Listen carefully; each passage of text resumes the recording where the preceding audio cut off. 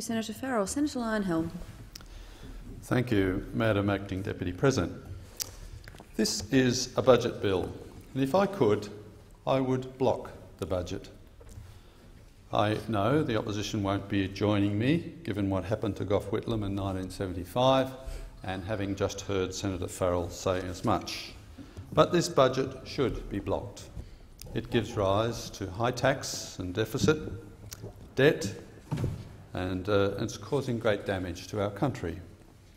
If the budget were blocked, the government would be forced to go back to the drawing board to prepare a budget with reduced government spending.